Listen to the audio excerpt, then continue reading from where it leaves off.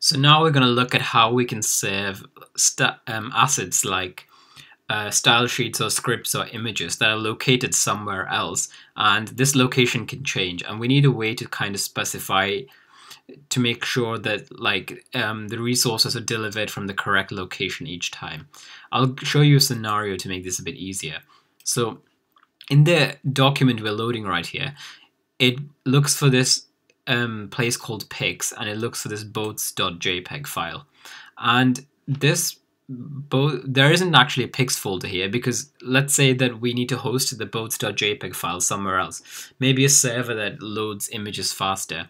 So we need a way so that when we look at this pics folder, what it does instead is it loads the actual server location with all our images. And in this case, instead of the server, we just have this images folder right here. But this might not even be in this folder. It might just be somewhere else. So we need a way so that when we go to the pics folder, it intercepts it and serves this folder instead. And this is where we'll be using something called middleware. So what that does is it just intercepts a route and just does something else instead. So to do this, we'll just use app.use. Oops. So the function is just app.use like this. And here we just put the path which we want to intercept. So it's the pics path that we want to intercept. So when it goes to the pics folder, we want it to give it this instead. And here, the second argument is you give it a function to run. And express is a function where it'll replace the path for you. And that function is called express.static, like this. And inside this, you give it an absolute path to wherever the folder you want is, and it will replace this /pics with that.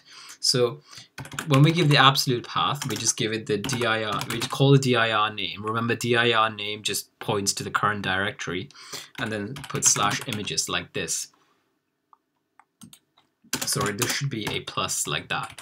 So what this will do is whenever there's a request made to /pics, it'll replace that /pics with this full path right here to this images folder, and then it'll find the boats.jpg file right there. So if I save this now and shut down the server and restart it, and we refresh the page, we can see that the picture has actually loaded this time. So again, what it's done is here it's looking at the /pics folder, so that's been intercepted, and this folder right here has been served instead, and then the image is actually there. And if this image was hosted elsewhere, we could change this right here to be wherever we wanted it to be. So if I had an image from the web, for example, I could put a web address in here. So in this scenario, what they want us to do is we have this style.css file right here, and in the index.html, which is in views, so style.css is in public, index.html is in views, and they just have the code set up like this. So it just looks at / and then looks at style.css. So we want to intercept any routes to the current folder and then replace it with this public right here. So the way you would do this is in here, you would say app.use like this, and if we don't give it an argument, so if we don't give it a path as the first argument, it will just make sure it does it for any request. So we can just leave this right here.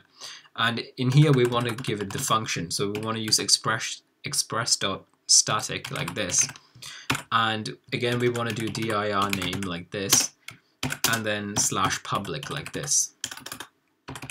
So for any route where we just have / in like this, what this will do is it'll redirect it to this /public folder. So if we save this now and we refresh the page, we can see that this style sheet has been loaded and the CSS has now been applied to this page.